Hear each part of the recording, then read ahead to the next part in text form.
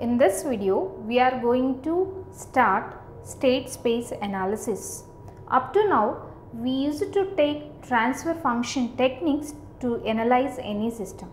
So here from this class, we are going to start state space analysis used to analyze the system. So first of all, before getting into the subject, we will know some basics about this state space analysis. First of all, what is meant by state and what is meant by state variable and what is meant by state vector. So here we used to get some idea, and after this we will analyze the system by using state space analysis. In that analysis, you are supposed to get this type of words: state, state variable and state vector, so that this is better to take a knowledge about these three. So now what is meant by a state?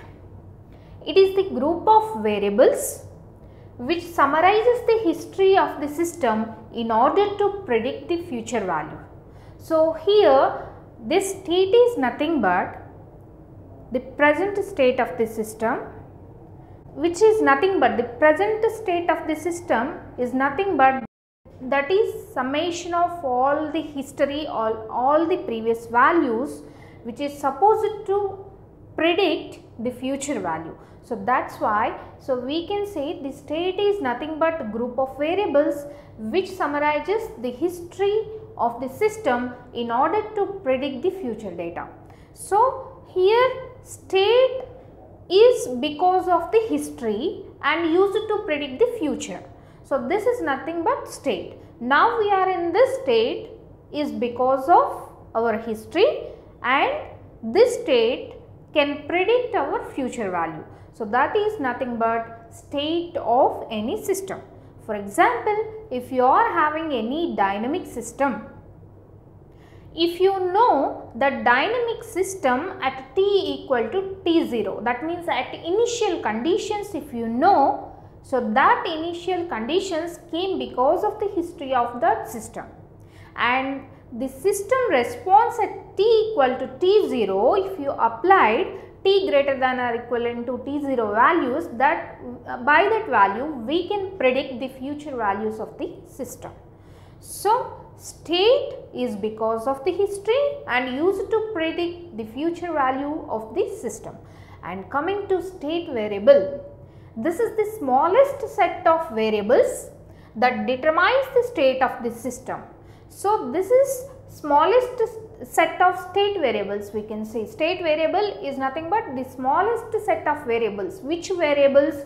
That variables determines the state of the system are known as state variables. So for example, if you want to determine a state of the system, if you want to determine the state of the system, whatever the variables you require, that set is nothing but state variable. The smallest set of variables which used to determine the state of the system is nothing but state variable. And now here, for example, we can take in a capacitor, the initial voltage of the capacitor we can take as state variable. Why? Because this came from history, and that initial conditions or initial voltage of the capacitor, with that we can determine the state of that system. So like that, voltage in the capacitor, initial voltage in the capacitor or initial current in the inductor, we can take as an example for state variable. And now we will get into state vector. What is meant by a state vector?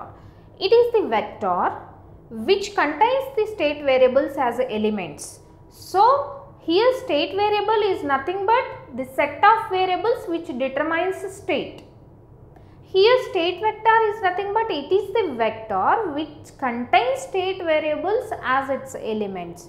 If a vector contains state variables as elements, then we can say that is a state vector. For example, if you take in capacitor, the initial voltage of the capacitor can be treated as a state variable, and the current, initial current in an inductor can be taken into an example for state variable. If you are having those two variables in a vector, you can say that is a state vector, because the vector containing the elements, that elements are state variables. So, that is why we can say that vector as a state vector. Okay, we got an idea, simple idea about what is meant by state and what is meant by state variable and what is meant by state vector. Now, we will see advantages and disadvantages of state space analysis, as we are having transfer function techniques, and before in control systems topic we have discussed so many topics to analyze the system. Then what is the need for this state space analysis, as we are having so many techniques prior to this? So, what is the advantage of the state space analysis? Means these are the advantages of this state space analysis over other techniques. The first advantage, analysis is done by considering initial conditions. This is most considerable advantage. No need to have all the conditions of the system. Just by knowing the initial conditions of the system, we can estimate the future values, or we can estimate the output, or we can analyze the system.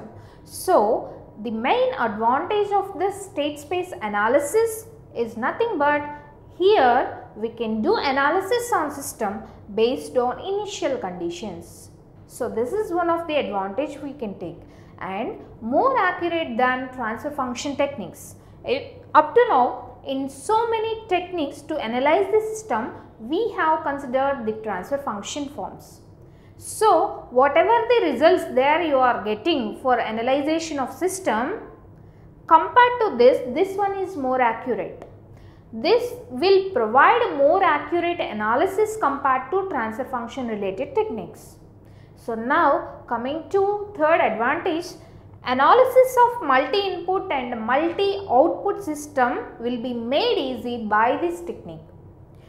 If you are taking transfer function, if you are having single input and single output, transfer function is nothing but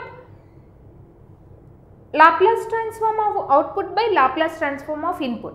If you are having multiple inputs and multiple outputs, this transfer function techniques may not be easy. But here, analysis of multi-input and multi-output systems are very easy, as we are having state vector.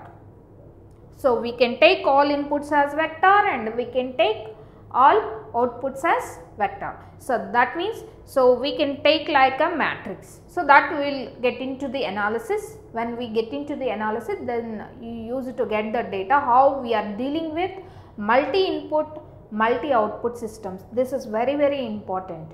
By this state space analysis, we are making easy of analysis of multi-input and multi-output systems.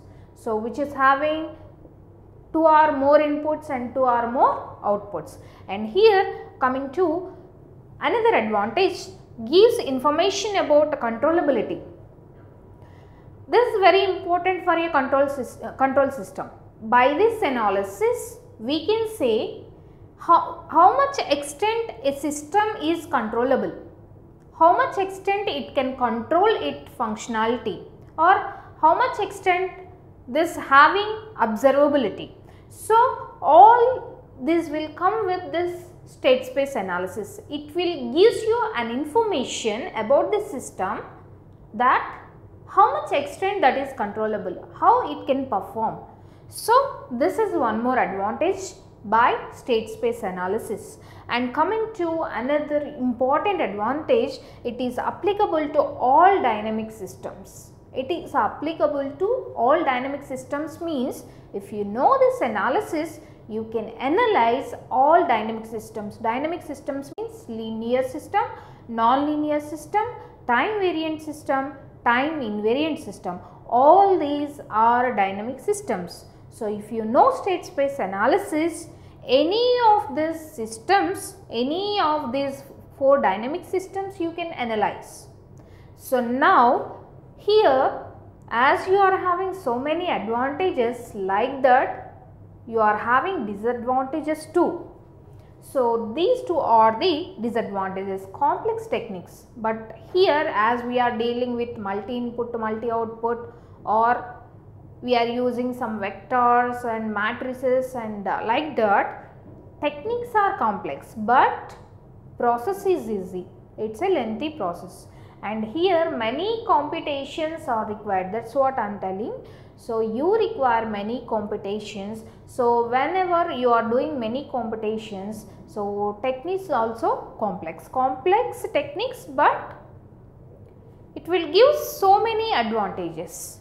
If you agree for that, we can go with state space analysis. This is about a small introduction about state space analysis and advantages of state space analysis and some few disadvantages. And by this introduction, I think we can get into the subject, we can get into the analysis. So in the next class onwards, we will start analyzing the systems with state space analysis.